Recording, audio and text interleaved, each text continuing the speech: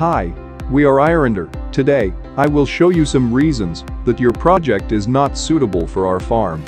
This video, I will do an experiment with Blender. I will try a render in my personal computer, then compare with some of iRender servers. Here we have 4 Blender files, all of them are demo files on Blender official website. Go to Blender website, go to download then demo files, as you can see. And with the UI file, just go here, and you can find it.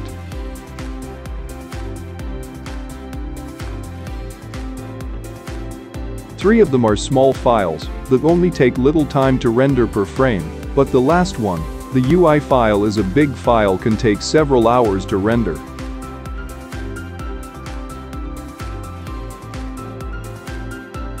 This is my personal computer, it has high clock of CPU, it can read the file really fast.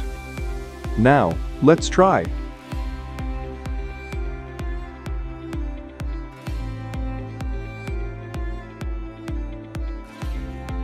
As you can see, it takes just over 2 seconds to render per frame.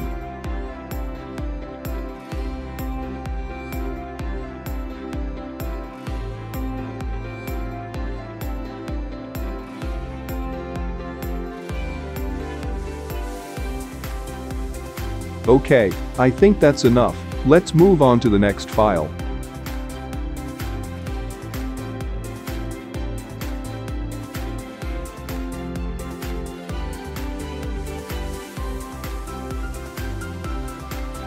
This one, I will just render with single frame.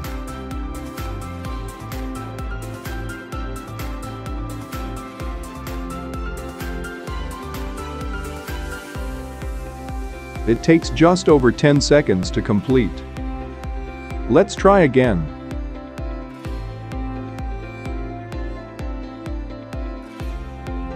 Okay, I think that's enough. Let's move on to the next file.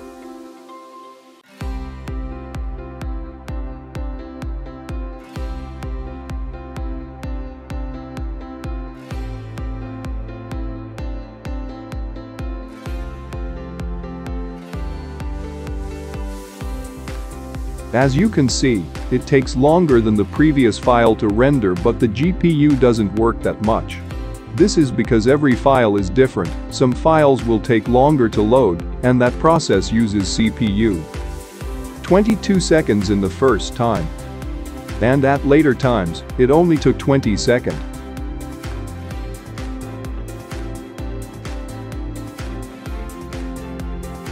All these files are set up with EV for rendering, real-time render. It doesn't use CUDA cores for rendering like Cycles engine or other GPU rendering engines. Except for this file, this is already set up with Cycles rendering by GPU, so it will be computed using CUDA cores.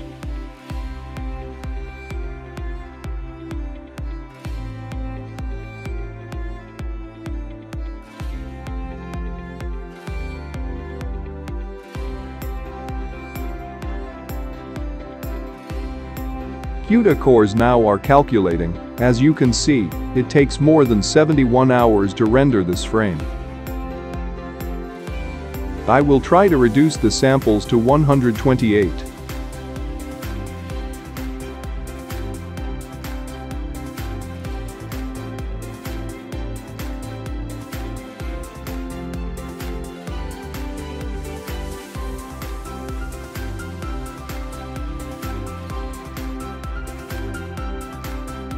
Four and a half hours. Okay, let's switch to iRender servers. Here I have an old image with 6X RTX 3090 that I tested before, now just booted. I also create a new image with a single RTX 3090 GPU, so I can boot it later. You can see that the CPU of the multi-GPU machine has a higher number of cores and threads than the single GPU, but the clock is lower. One more thing, after the machine starts, the system will begin to count the time. So make sure you upload the scene file and all the necessary data before you boot the machine to your cloud storage, such as Google Drive, then you can download it in the machine later. For someone who doesn't have enough space on their cloud storage, you can use our Sync app. This is it, you can upload and download files here on the Z drive, and all the data will sync to the Z drive and your all images, upload and download at any time, even when the machine is not running. As you can see here, all my files are synchronized in this Z drive. Now I just have to upload my new files to the application, but in this case, all the files seem very small, so I simply just have to copy and paste. With huge data such as several gigabytes, you should use our application or another cloud storage, it's up to you. But remember, do it before you boot the machine. Here is where you can download our application. And with the X drive, which is where we put all the 3D software setup files you might need, you cannot upload or download from there. But remember one thing, X and Z drives are network drives only, so make sure all data and files are copied to C drive or desktop before you can use it, including the software installation file. If you don't do this, your output files that you render may be corrupted and your software may not work. This is an old image that I tested before, so we don't have to install Blender anymore. The first thing you do when starting a new machine, you should check if all the GPUs are available on Task Manager. I have installed new NVIDIA Studio driver because RTX 30 series GPUs may not work well sometimes. Alright, here we go.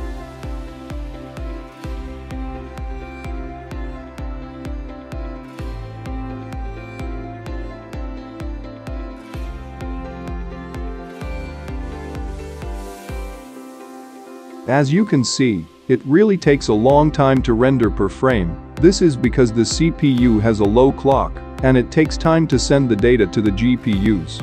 This CPU has a lot of cores, which is great for rendering, but we are using GPU for rendering, so we don't need that. We need high clock CPU, not number of cores.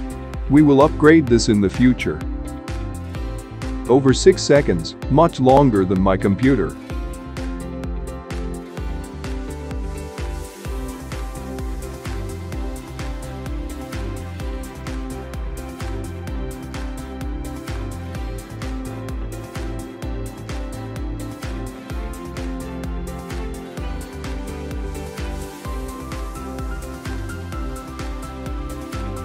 Well, over 6 seconds, only half faster than my computer.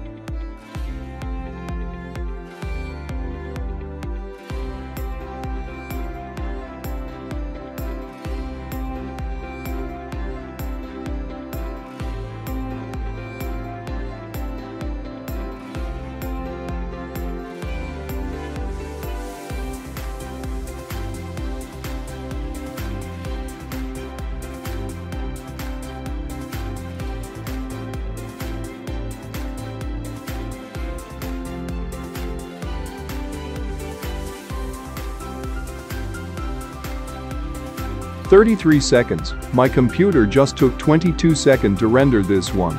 Why does this happen, while the second file renders faster? Like I said before, when I tested it on my computer, it took longer than the second file to render, but the GPU didn't work as much. This is because every file is different, some files take longer to load before it is transmitted to GPU for rendering, and that process uses CPU.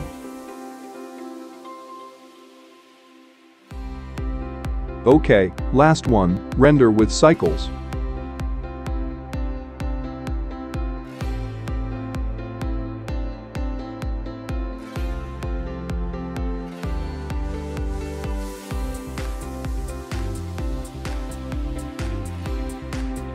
Almost 6 hours to render, much faster than my computer, which takes more than 71 hours.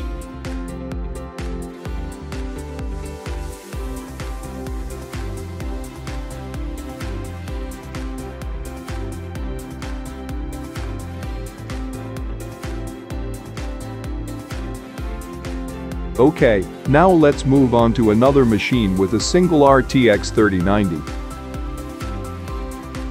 By the way, you can't shut down from here, just do it from web. The system will automatically shut down after about 1 minute.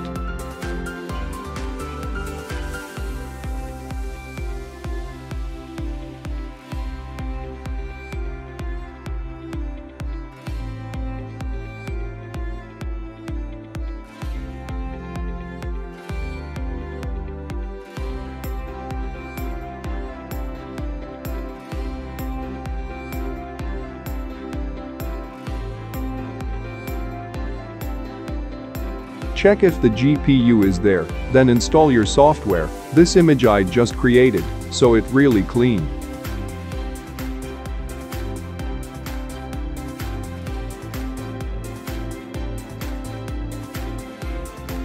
X and Z drives are network drives only, so make sure all data and files are copied to C drive or desktop before you can use it, including the software installation file. If you don't do this, your output files that you render may be corrupted and your software may not work.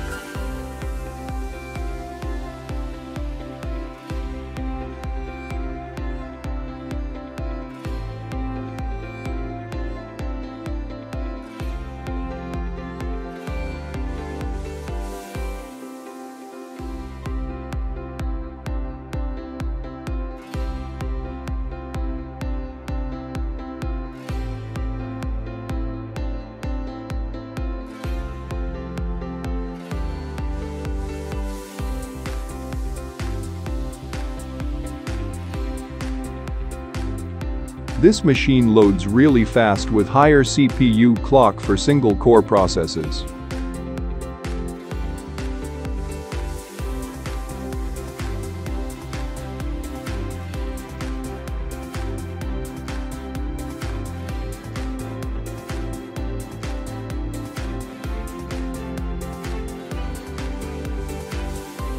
As you can see, rendering seems fine now, not as fast as my computer, because my computer CPU is still more powerful than this one. So what is the solution? There is no solution for this case. Each frame render too fast just a few seconds, only if you can find a computer with a higher CPU clock and with single GPU.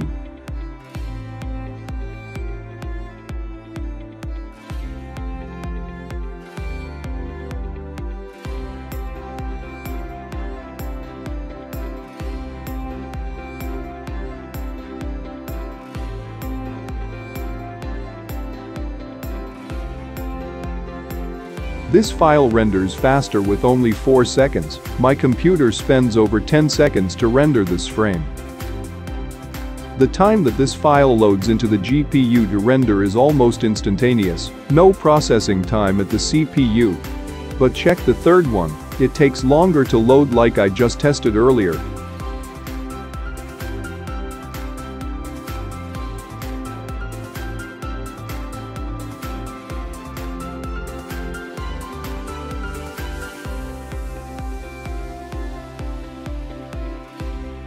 Same result with my computer, faster than 6 RTX 3090 server with low CPU clock.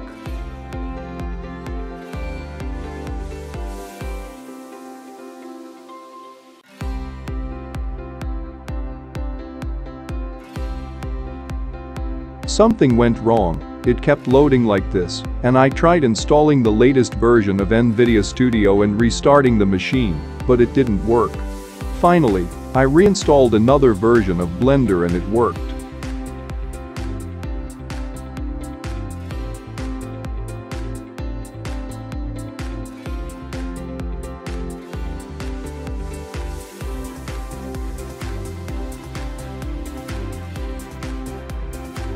Really good, just over 12 hours. Compared to my computer, it took more than 71 hours to render this frame. Conclusion: CPU needs time to transfer data to GPU for rendering, and how long does it take?